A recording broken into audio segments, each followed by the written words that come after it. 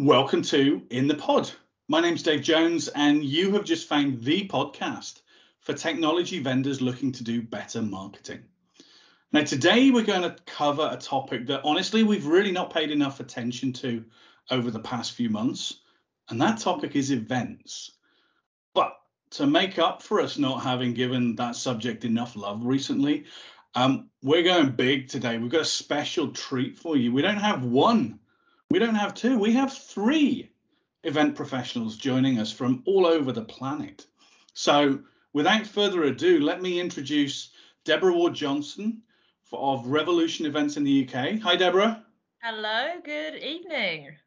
And also we've got Allison, Lloyd and Joel Dunkel from Event Evolution Management in the US. Hello, guys. Hi, Dave.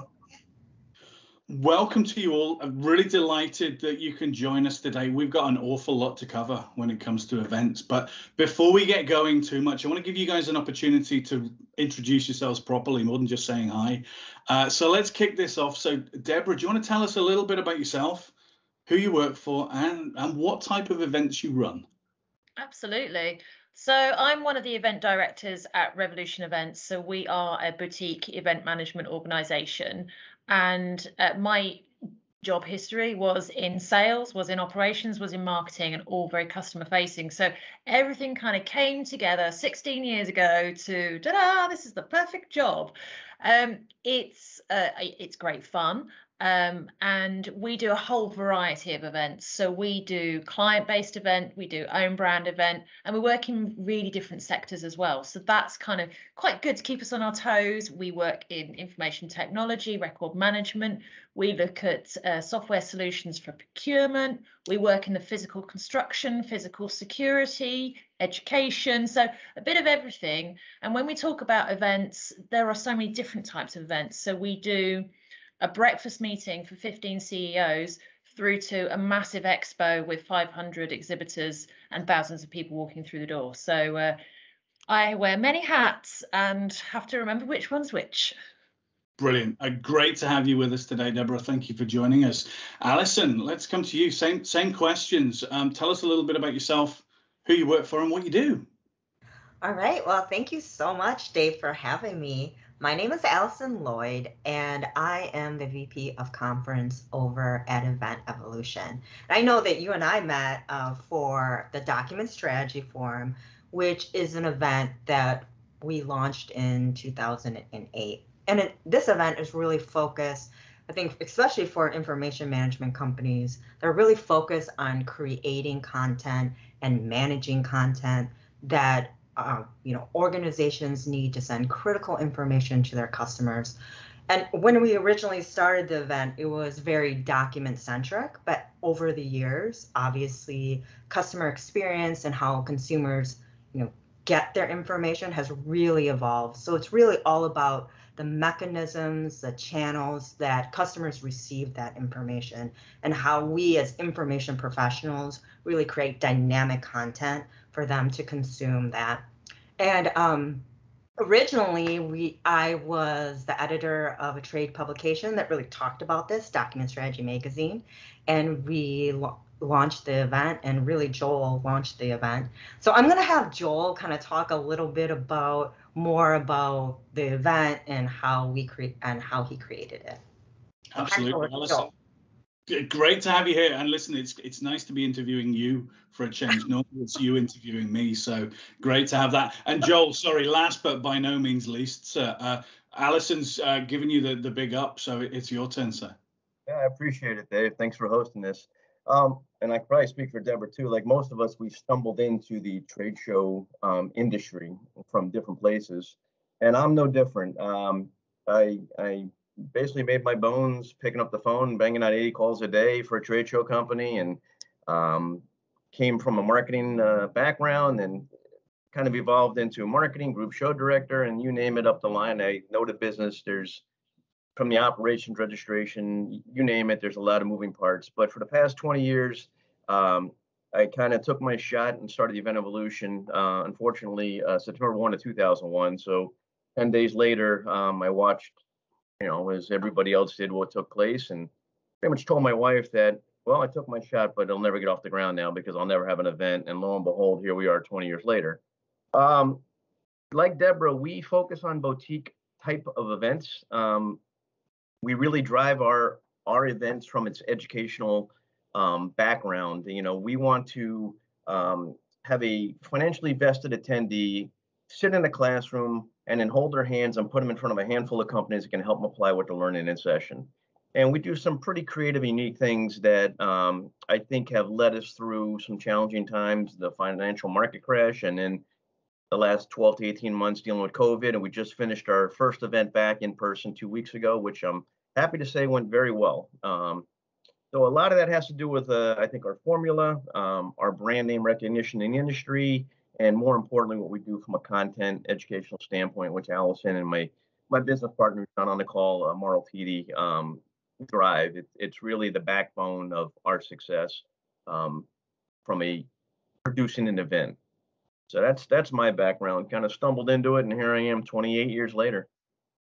28 years later, still smiling. Well, that's a good place to be. And Joel, you mentioned COVID. We have to start the conversation today talking about COVID. It's one of the reasons why we've avoided talking about events until now, because there haven't really been any physical events. So, Joel, to stay with you, what has the last 18 months looked like from an event management perspective, if that's not too crass a question? Well, they look like 20 pounds heavier, a lot of cigars, and a lot of crying in my pillow at night. Look, we made a decision back in November of last year that, we circled the team together and said, we are moving forward on in-person events. I'm not a big believer in the virtual event world, and we can get into that later if you like. I am a big believer in what happens in a face-to-face environment. So we kind of set that bar back in November that we were going to move forward unless we were told legally we couldn't have an event via force majeure of the venue and so on and so forth, that we will have an in-person event. So that's what we were focused on. We did not offer any hybrid learning with it. And we can get into that as well later if you'd like. There was no virtual component of any kind. And what we found early on is that the exhibitors were hungry to get back. Our exhibit floor was sold out 3 months prior to the event. We had a waiting list of companies to get in. The bigger piece of the puzzle on our end is how was the professional attendee community going to react, and what hurdles would they have to overcome if they wanted to come to the event that were outside of their control. And, we surpassed our budgeted numbers. I think, as mentioned you earlier, we did a travel market survey to our industry, which indicated, based off our 2019 numbers, we anticipated to be off 40 to 50% in attendance. And we were willing, and we shared that information. Part of our formula or success is there's no hidden agenda here. Our exhibitors are our business partners. They know everything that we are doing to help make an event happen successfully for them. So they know all our marketing before it hits. They know numbers before they hit. They look at lists. So, I'm happy to say we came in 28% down from 2019, which was a record show for us. We did have some cancellations like everybody would, but it was not a rash of cancellations. And we launched back in April, we opened registration, a no-risk registration, which meant you can register, pay in full now when you register. You have until September 2nd, no questions asked. If you cancel, full refund, end of story. So I was holding my breath through September 2nd. But when we got past that day, I knew we would have a successful event on our hands, and we did. Good stuff. Well, congratulations, firstly, for getting that, for making those decisions, for taking that strategic choice and getting there. Deborah, I want to come to you now. Obviously, the pace of everything is different on both sides of the Atlantic. What has the UK looked like over the past 18 months from an events perspective? Well, contrary to what all my friends think, I've genuinely never been busier, which sounds strange when all of a sudden it dawned on me that what we were selling was illegal. You couldn't have mass gatherings. So we're thinking, cripes, where do we go from here?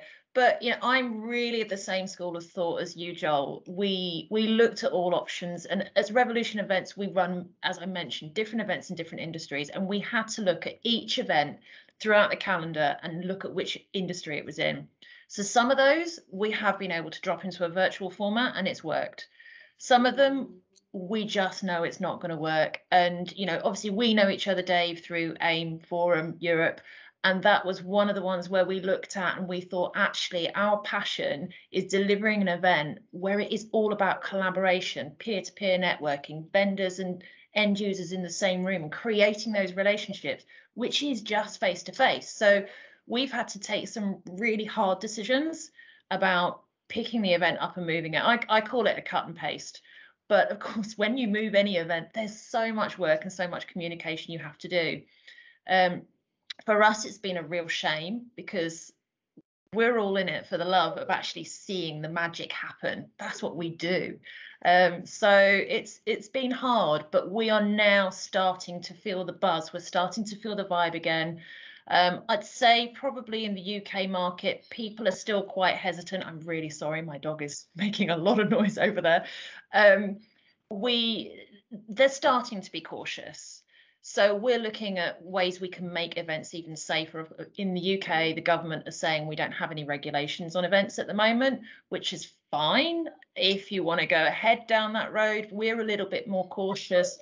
Probably, personally, I was a shielder, so I wasn't allowed to leave the house for months and months. So it does make you look at things with a very health and safety eye.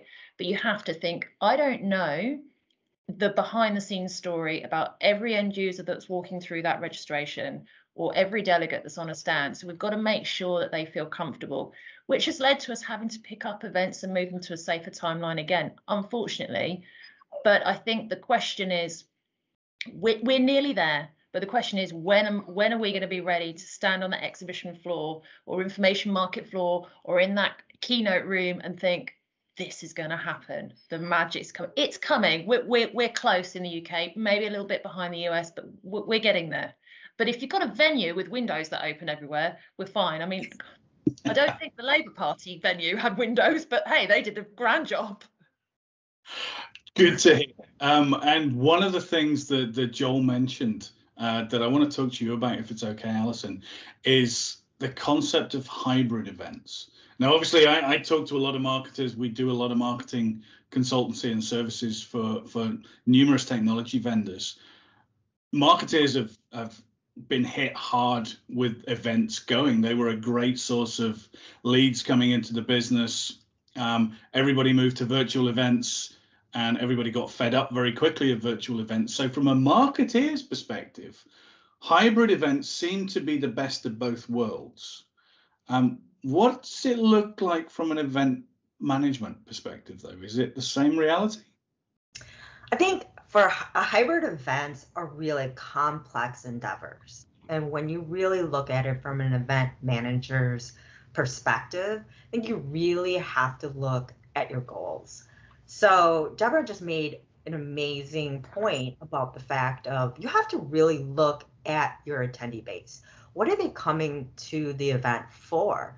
And so, for example, like Joel and I have really kind of explained, our events are really peer-to-peer discussion, education focused. We're not talking about having a lecture and it just be kind of one direction. You're really getting into this feedback loop. So if you're thinking about hybrid, and another thing that we discovered when we were doing virtual events, kind of just to bridge this gap, right? One thing we really learned was this marketplace for virtual platforms is nascent. It is really immature. And no matter, like you talk to technology vendors, especially these event technology platforms, they're unfortunately learning along with us. And for all these years that we've been doing events, the technology is just not really at the place that I think that we need to be. And so if you're looking at hybrid, you have to be really realistic about where that technology is, how you're going to leverage it, and what your attendees want from this hybrid nature. And I think hybrid is really great if you want to reach the global world. You want to really ramp up the accessibility and how many attendees you can really draw in.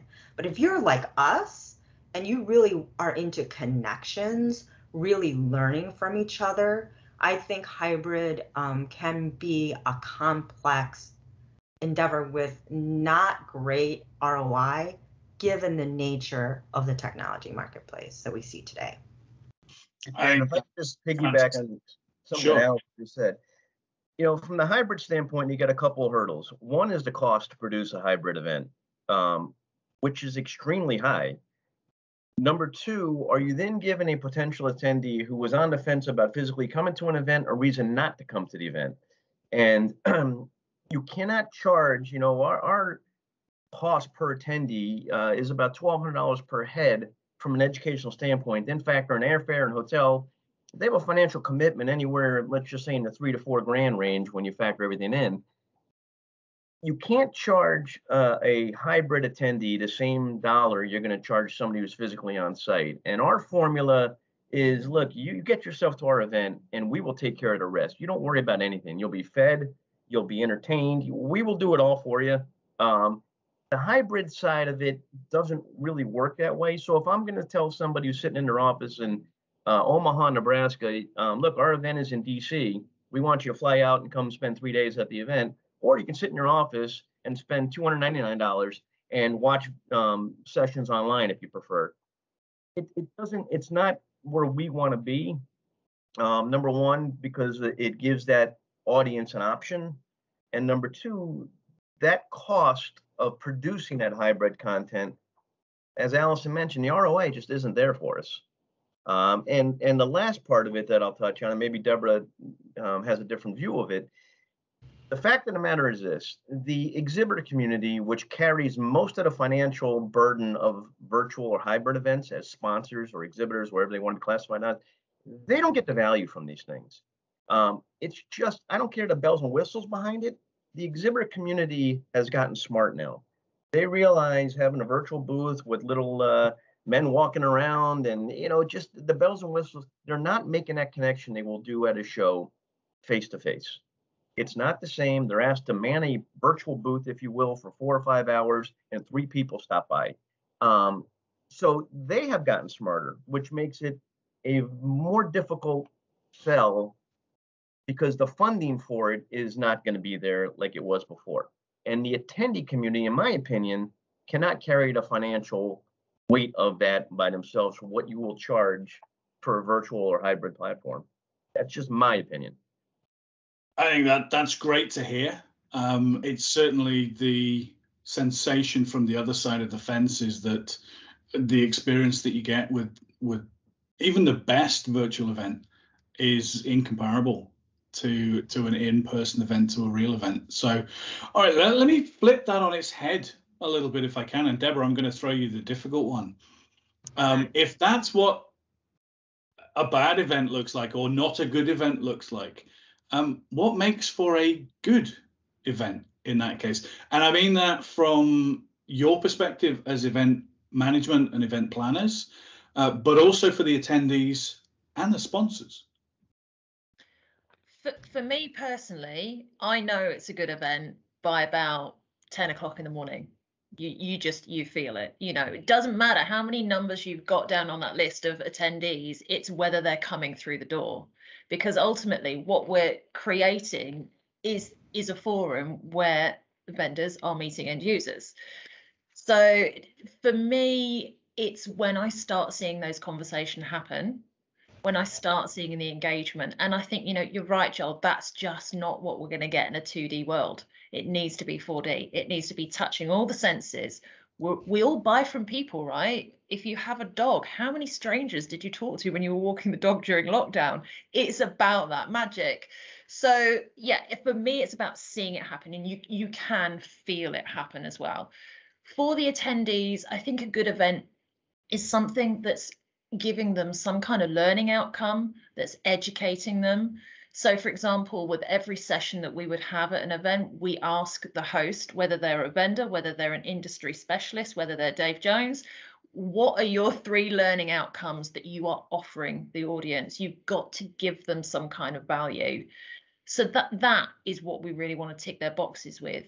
If you're an attendee, you also want to meet people like you, people that have got the same pain points as you. So facilitating introductions to people that might be in a similar job role or a similar industry kind of makes those people create their own little networks and maybe not feel so alone. I mean, particularly in the information management side of life, sometimes those roles are really isolated and they need those peers to bounce off.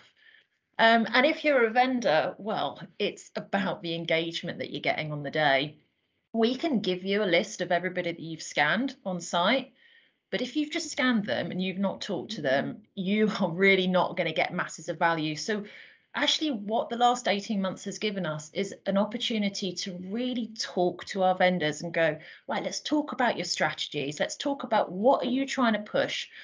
What can we get out there? You give us the tools, we'll get it out to our ecosystem. But also it's a bit of guidance, really. I mean, I've been in this role for 16 years. You know, my MDs have been in, I won't say how many years they've been doing it, but we've all got, between us all, we've got this wealth of experience of things that we see on site, things that work, things that don't work. So we're having those opportunities to talk to people about that. And if people can really focus on who they're speaking to, yeah, I might scan Dave Jones and then I know I got an Excel document coming with Dave Jones' email, but actually I'm going to write down Dave Jones, the guy in the cowboy hat. So as soon as I see his name on a spreadsheet, I'm going to go, oh yeah, and we talked about this, we talked about his kids. So actually when I'm following up, it's not just about that one day. The follow-up actually is going to be really bespoke. So, and the secret is having really good people on your stand. And that could be not the techie guy, not the saleswoman. That could be your receptionist. I've seen that before. There you go. Some great insights. I'm disappointed that you don't remember me walking on stage to AC/DC's Back in Black. All you remember. Sorry, it's just the cowboy hat. But Allison, you're itching at the bit to get in and comment. So I was hoping you were going to call on me, so please call on me. But, you know, Deborah, you really haven't. And I think of it as like this alchemy that happens at events, right? Where it is like all these moving parts that really mix together to create engagement. And I think, you know, we all can talk about numbers, how many attendees, how many end users. We can create all these kind of demographic profiles of what we think is a successful event.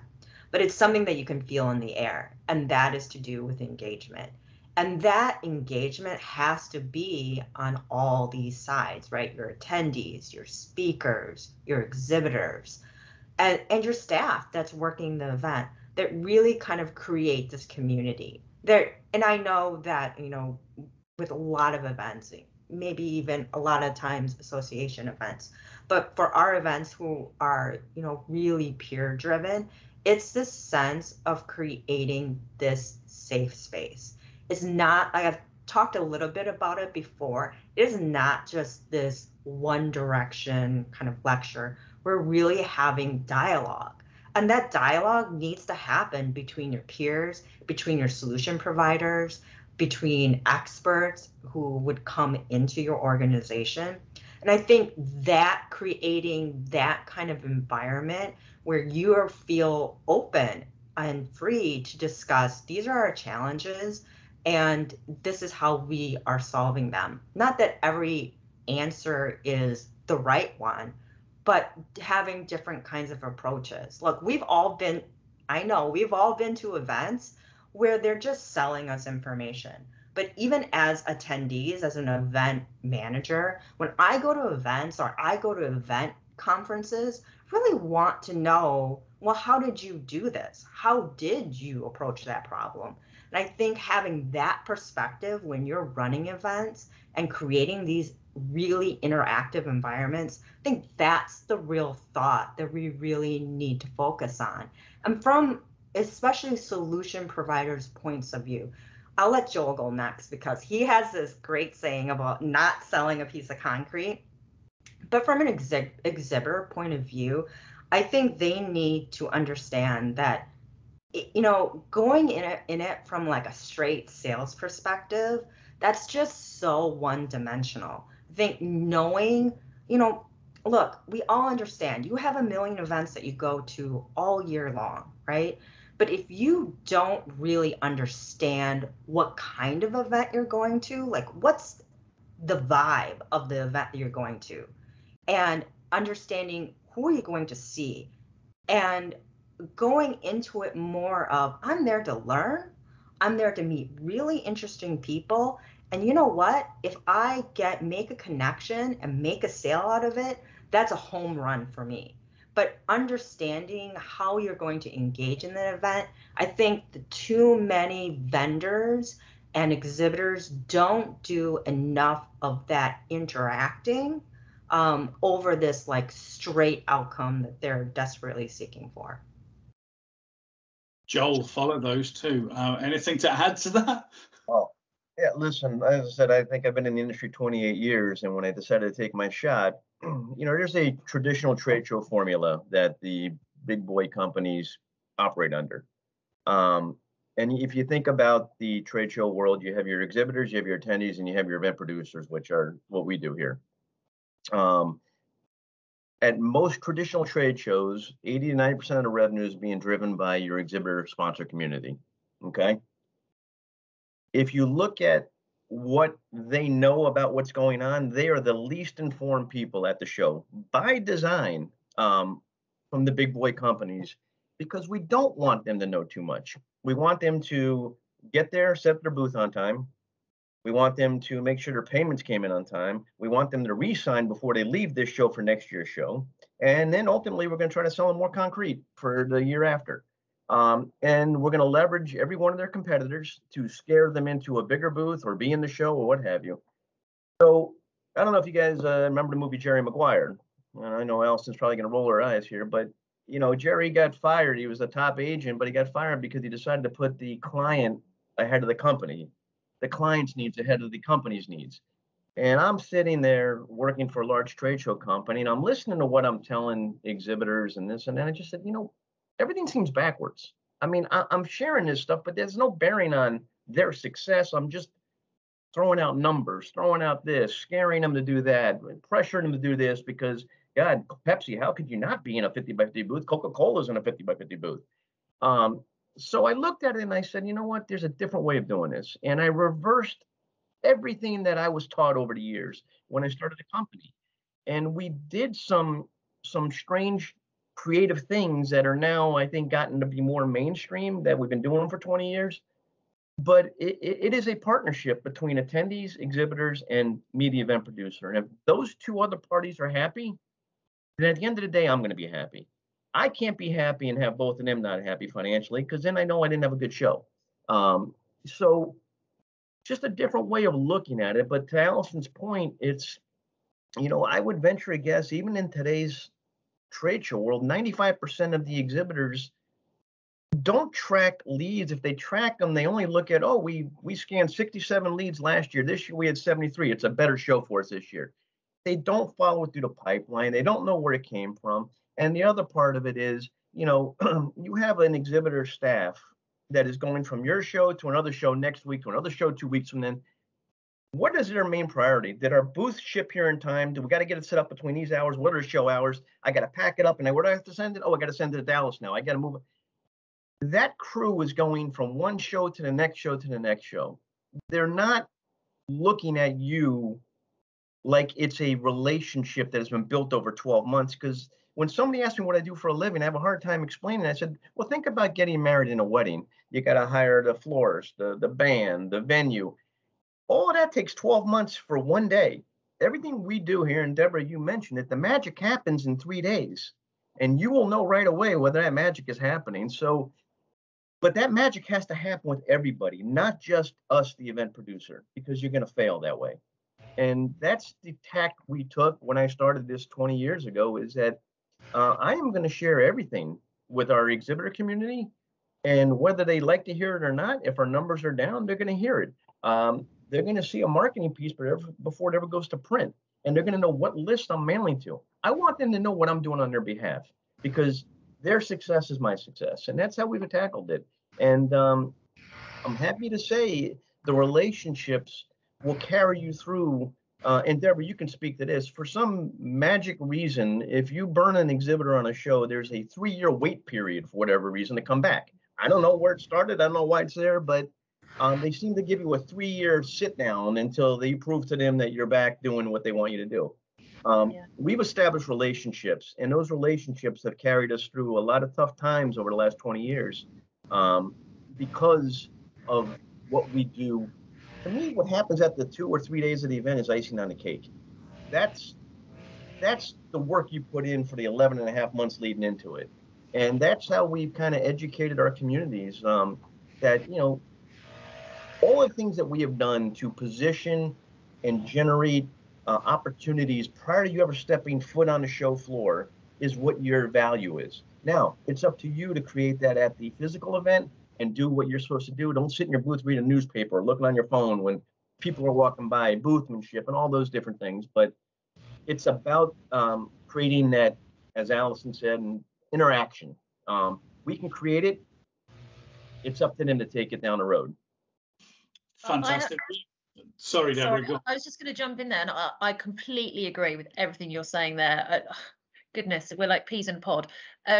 One of the things that we were doing just pre-COVID, when we were still running events, was actually we were having video calls with the sales guys that were going to be on the stands, because I can talk to somebody in marketing and I can talk to them about the numbers. And like you say, we're really transparent as well. We want people to have realistic expectations, but also, we're encouraging them to work hard. But we realized we can say that to marketing, but the marketing director is not the person on the stand. It's actually, like you say, it's somebody that's going from event to event to event. So we've got to get them vested. We've got to get their interest piqued. We've got to get their passion riled up. So yeah, just by simply having video calls with the guys or the girls that are going to be on the stand, it's helped us have that level of communication rather than just turn up on the morning and go, oh, okay, you're the guys on this stand today. Nice to meet you. So developing those relationships a little bit further, helping that marketing contact generate some real enthusiasm from the sales team. So and we're all used to video messaging now, so that's long may that last. That's so cool. Great conversation here. Sorry, and I'm going to cut Allison off now. Allison, no, I was just saying that's a really cool approach. Yeah. I was just about to say we're having a great conversation here today with Deborah Ward-Johnstone from Revolution Events in the UK, Allison Lloyd and Joel Dunkel from Event Evolution Management in the US. I'm going to get you guys to do a quick fire round now. We're going to go quiz show style. And I'm going to start. I didn't tell you this before we started. This is just to wrap up. Let's get you guys. Let's get the adrenaline pumping. In 2 or 3 sentences, Allison, how should?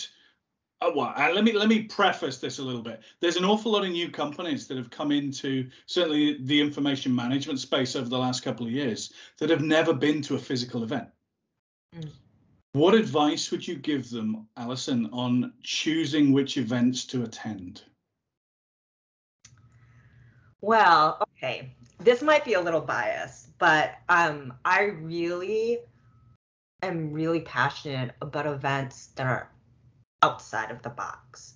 If you're a new company, especially in this information management marketplace, I think you should choose events that really involve connecting, and also choose events that aren't so siloed. Information management companies and that function are very siloed.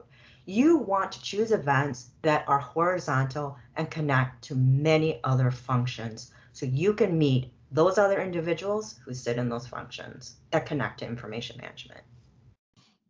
Great answer. Joel, I've got to come to you with this one, given your comments about selling tarmac. What advice would you give to people about selecting a booth or a package for an event? To give you a real world example here, I used to produce a large sensor technology show back in my former life. And every company out there was a sensor, semiconductor, you name it. And I'm walking down the aisle, there were 325 exhibitors, and I noticed a small 10 by 10 had little rubber O-rings. So it caught my attention. I walked up to them, and I still remember this. It was probably back in 1997. I said, why are you guys here? I'm just trying to understand your tie-in. She goes, well, Joel, every sensor that gets mounted on a CPU board needs our O-ring. So, and like a light bulb went on. This was one of the reasons that got me to Event Evolution. The light bulb went on my head, and I said, oh my God, that's brilliant. I said, do you mind? She goes, this is one of our best shows. I said, do you mind giving me a quote? And then she said to me, I do mind. I will not give you a quote. And I kind of was put off a little bit. I said, can I ask why? You love the event? You know, because I don't want any of my competitors to know I'm here. She had the event to herself for what they did. So my advice is, number one, I touched on it earlier, don't follow the leader. You know, if you think about a strip mall, they get the anchor store in first, so the Macy's or the Nordstrom, and then the other small stores that think the clientele of that big store is their clientele will then fill in these smaller spots. I would tell, I know I'm going more than 2 sentences, Dave, so bear with me. I thought you might. It's about the market, about who's attending, the demographics. No show is 100% hit for you. You know, our document strategy forum event is primarily financial and insurance. You know, we have healthcare, we have some other areas, but the bulk of our attendees are that, and their titles cross over a wide range of, depending where they sit within the enterprise. Don't follow what your competition does, because a lot of the times the competition will just do, if they do 20 shows a year, that's what their budget is, they're doing the same 20 shows. The risk reward for a marketing person or a trade show marketing person to go out on a limb and select an event they never did before and fail shows up a lot worse than selecting an event they never did before and it works. They don't get the credit for having it work, but the egg on the face for picking something that failed is where it is. So my advice to companies is, don't be hung up so much on what your competitors are doing. Understand the audience, understand the focus of the event, and how that fits with what your marketing message is or what you're trying to connect with. And if you can find an event, and I'll leave it with this, my classic conversation with people would be, look, if you identify with 30 or 40% of our audience and none of your competitors are there, what the hell are you waiting for? This should be a home run for you.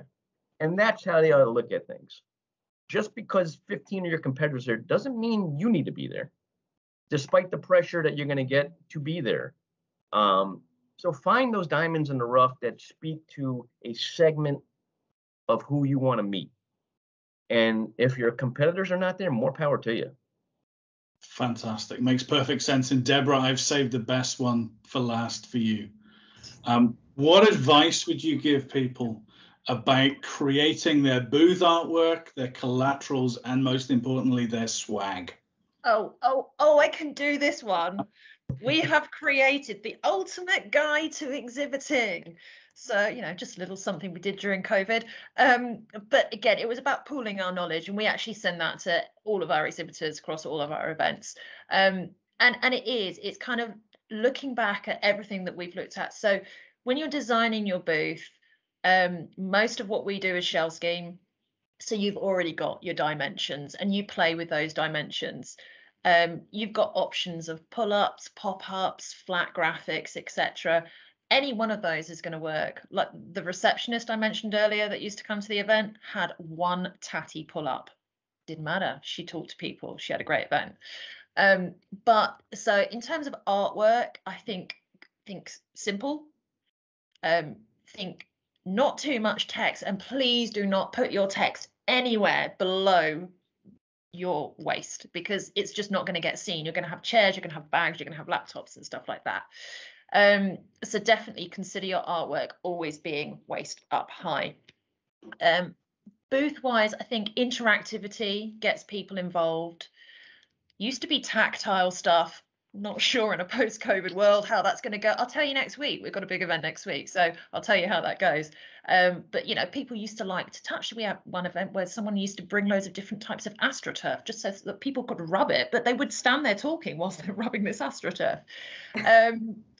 The interactive element, the competitive element as well. Humans love a bit of competition, so have something like maybe. I mean, we've had people with exercise bikes. How many miles can you do in a minute? We've had, I think it was like the Crystal Maze where you go in a tube and it's got all the little confetti, but you've got to pick the one color. And the guys that were on the stand, they all made loads of noise when somebody was doing their 1 minute. So all of a sudden, all of the other delegates are going, what's going on over there? Let me go and have a little look. Think outside the box. One of our best stands at an event recently, well, I say recently, was just before COVID, had a boa constrictor on it. Very outside the box. It matched their marketing strategy and their logo. Yeah, but you know, so many people came because they were like, I want my photo with a boa constrictor. All of a sudden, all over Twitter, Instagram, and Facebook is that boa constrictor with that company's logo behind it. So great kind of thinking outside the box.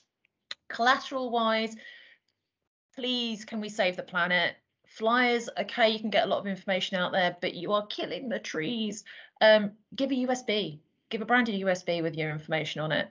And swag, everybody loves a little swag, whether it be a cowboy hat, or we recently had for our one of our information management events, someone's putting socks in the delegate bags that have got pictures of cookies on them. Right, that would mean nothing to my husband, but of course we all fell about laughing. Oh, how funny. So kind of, yeah, thinking outside the box in terms of don't go old school, go new school. And you know, your socks can be made from recyclable materials. It could be branded bamboo cups and stuff like that. So think about what kind of image you're trying to project as a company. How do you want people to see you? And that will kind of come out in what you're giving. I knew trying to keep you guys to 2 or 3 sentences was going to be. I forgot that bit. Had so much great information coming in there. I think it's the first podcast.